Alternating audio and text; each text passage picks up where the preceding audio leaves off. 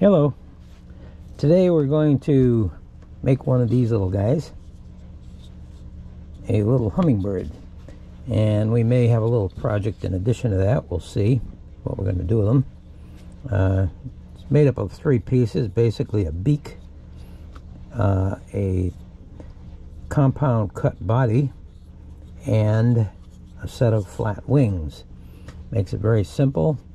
Makes it look like, look at it at a distance, like a little hummingbird.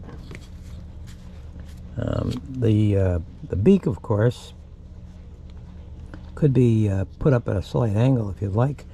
If you want to make it face down like it is, it's up to you. Here's the pattern for it, and it's going to be up on my page, which you can get to by clicking on the link below. What you're going to need is a blank cut from a, in my case, I cut it from a 2x4. It's 1.5 inches by 1.5 inches, approximately 6 inches long. And from that, you're going to cut the body of the bird out, and then you're also going to cut the beak. And this will be cut from a piece of 1/4 inch birch plywood. You could make it thinner if you want, go to 1/8 or some other size too. So we might as well get started on this and see what happens. We're going to take our pattern and cut it out from the paper here.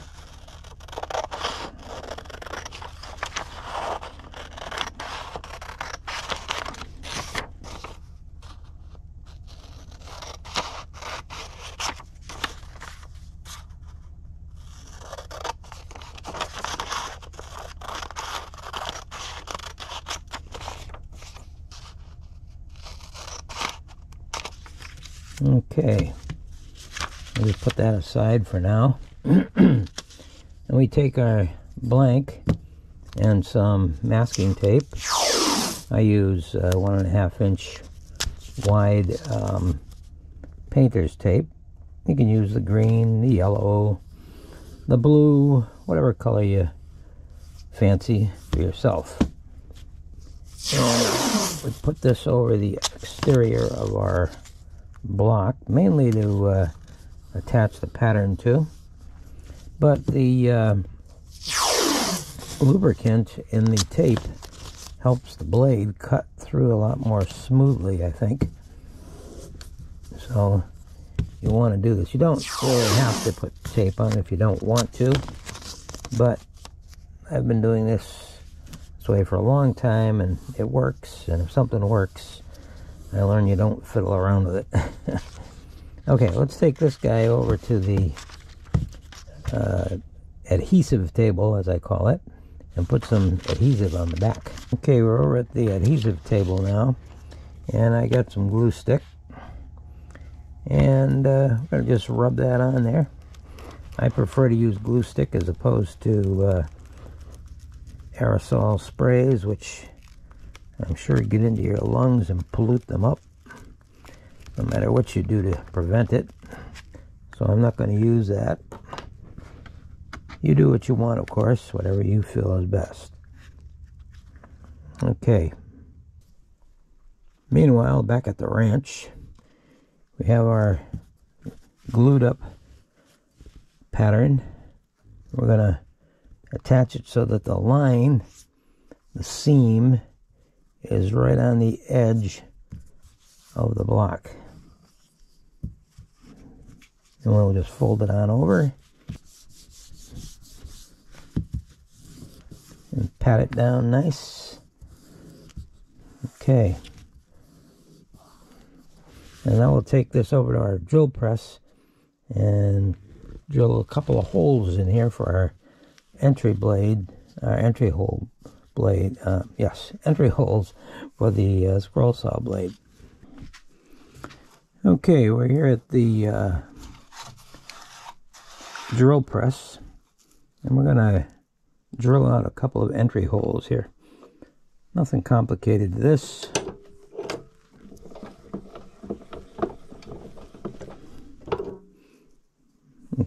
Here we go.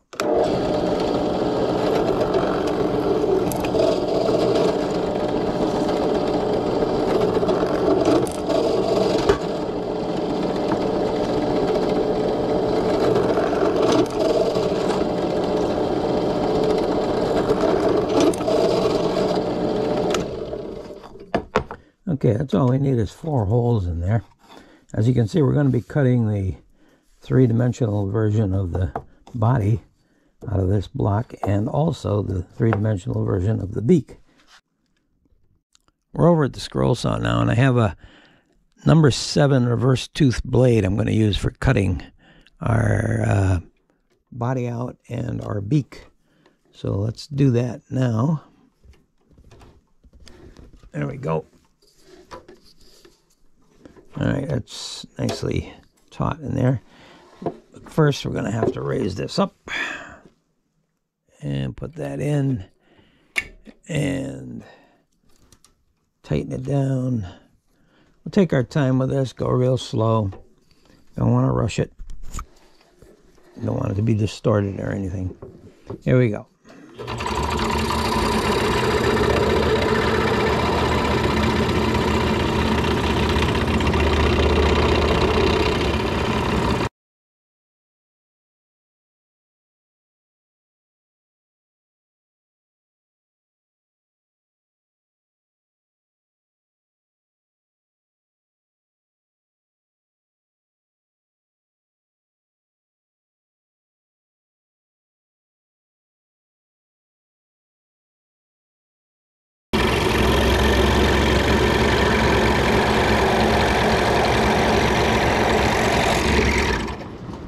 Okay, we got the one part of the body done. I'm going to leave that inside there for now. Don't want it out yet. We're going to do the beak. Very simple, easy cut.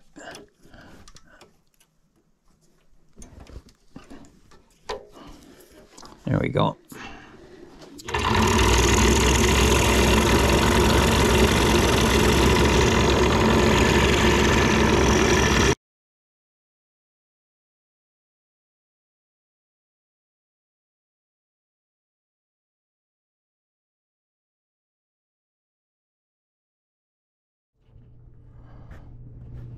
Okay, we're back at the bench here, and we've cut out one side of the pattern.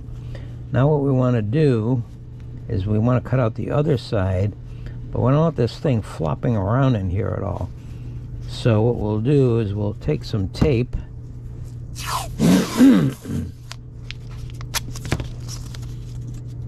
and put it right over that. That'll hold that in place for us on that side, and then we'll flip it over to the other side and we'll do the same thing, and that will prevent that from sliding around here too. Double protection, so to speak. Now we go back in with our saw and cut out these other pieces, and we'll be all done.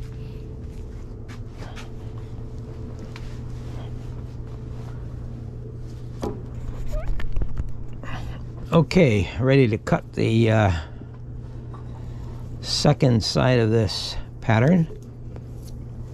We'll use the same routine. We'll do the body first, and we'll do the beak second.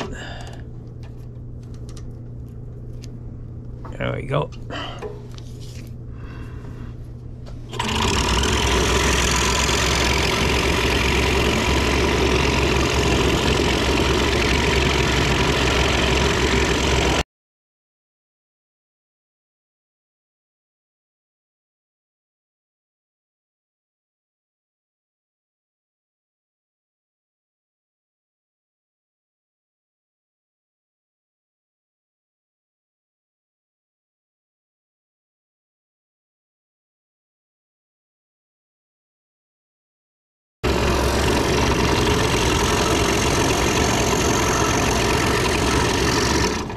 Okay, I think we've got our parts now.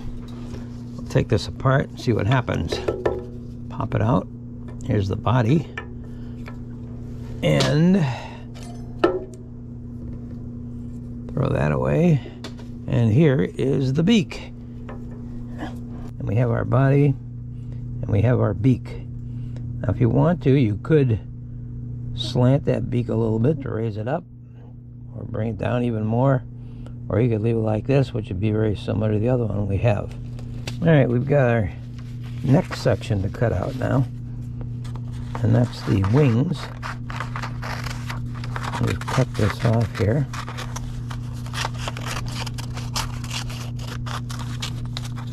And you can use some of your scrap wood to do this.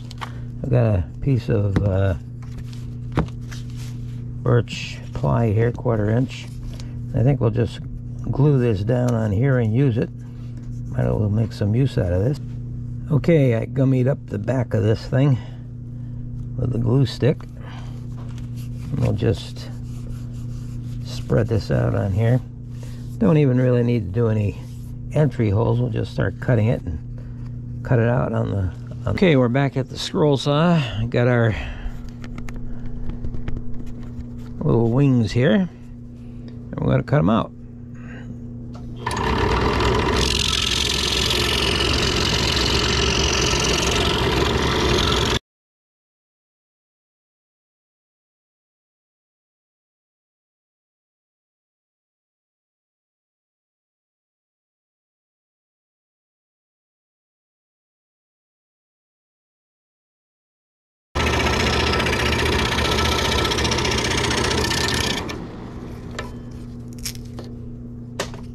Okay, that was a nice, easy cut. Just peel off the pattern. Didn't have to put green tape on there, by the way, because this scrap piece already had tape glued on it from another project. So, saved a little bit. Okay, we're over here at the mop sander. And we're going to take this bird and round him over a little bit. He's awfully chunky right now. And we want to smooth out his edges.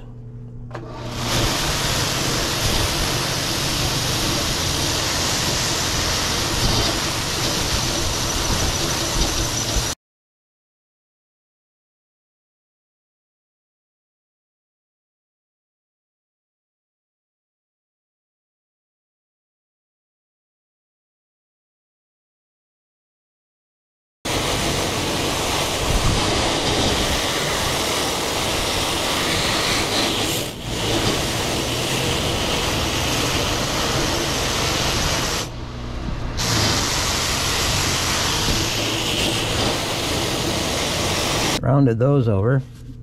I think the take a little bit of sandpaper here and just sort of rub the edges of the beak on it, on each corner. Take the fuzzies off of this. Don't want to really do this on the sanding mop because it's rather fragile.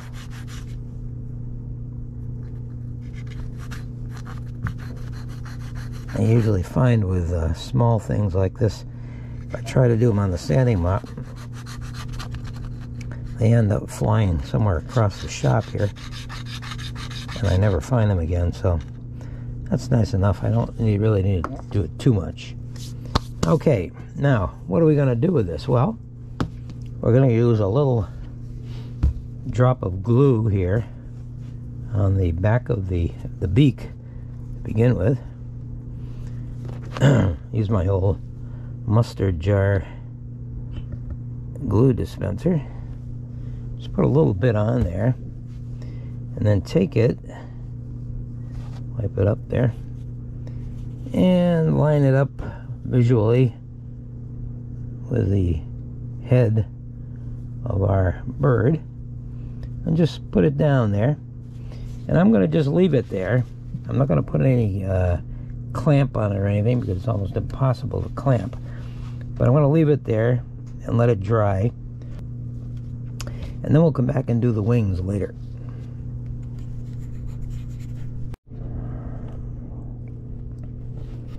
Okay, this guy has dried up pretty pretty well. So what we're going to do now is take another drop of glue, put it on the back.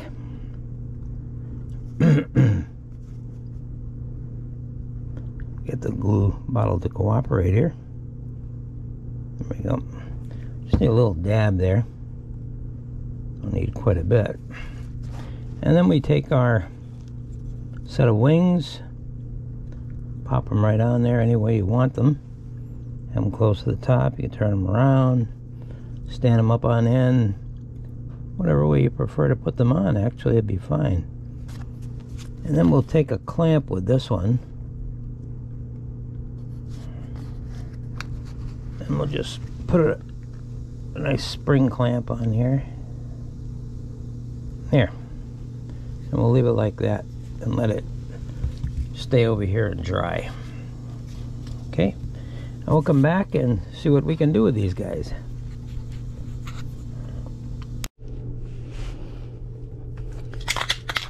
Okay. Now that we got these little guys all done, we're going to paint each one a different color. I got 3 of them that I made. We're going to use these for our hanging ornament. So let's paint this one a nice sky blue.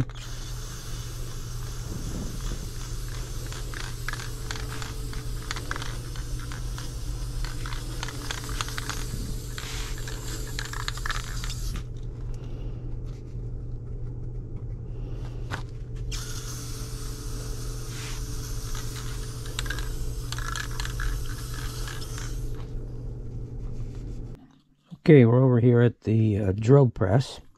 The birds, I made 3 of them, and they've been painted different colors, and they make a nice little ornament in themselves, of course. But what I'm thinking of doing is making this into a hanging ornament for outdoors. Something like a wind chime, except that we don't have all the noise associated with it. We have the movement instead. So the first thing we're going to have to do is take each of the birds and drill a thin hole, probably about 1/8, 1/16, whatever size drill you want to use, down through the center on each one. And then we're going to run a string through that to tie them together. So let's put the hole in here first. I've got a board so that I can keep the beak out of the way so it doesn't get mangled in the process.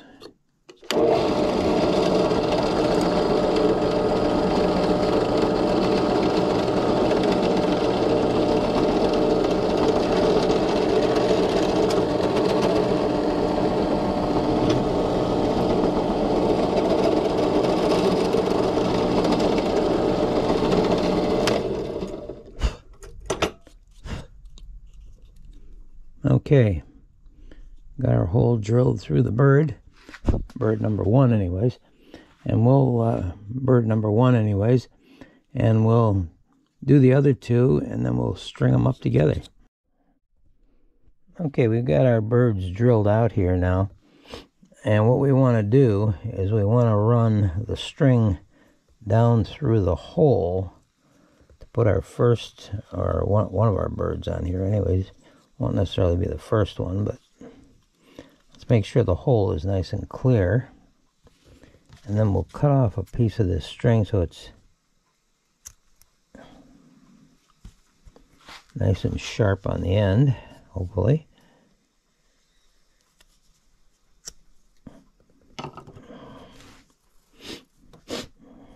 Okay, we take our string and just feed it down the tunnel here.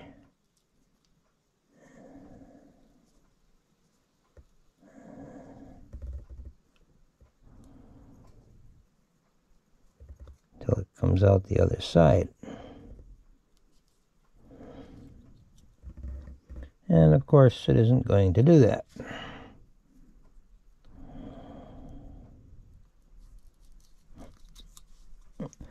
So we take a toothpick and force it through. Alright. Now the first thing we want to do, that would be it's going to be probably our top bird maybe. Run that down to about there. Just sort of eyeball it here. You know, there's a lot of different lengths you can use on this, but we don't want them too far apart. So we'll make the green one the top bird, and we'll take our string and tie a knot in it,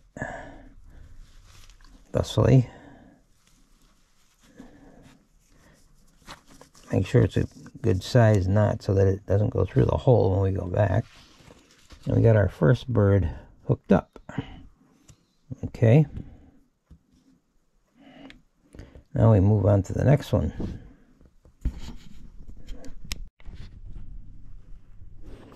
Okay. Let's see if we have as much luck tying up the blue bird as we did the yellow bird. We take our string and drop it down through there.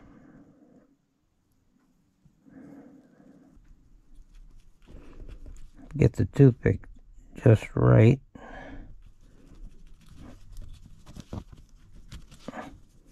We can force that string right on down. That looks pretty good. And what we'll do is tie another knot here. I don't want them too far apart, but we don't want them too close together either. Second knot. Okay, got two of our birds together. And now we try for the third. The third bird, we'll call it.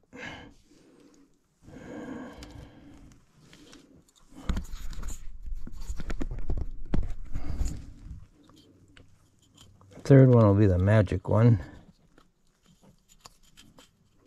One that gives us the most problems, no doubt.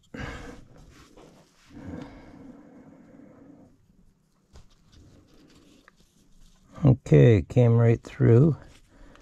Not easily, but through. And we just sort of eyeball this here to see what we got for distance.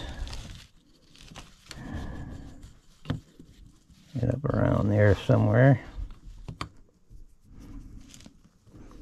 Tie another knot in it.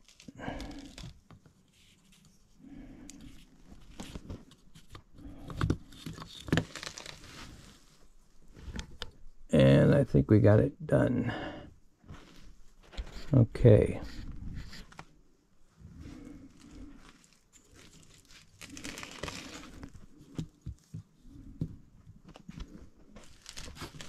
I'll just cut this bottom off here, so we don't need hanging down anymore, and that completes that part of it.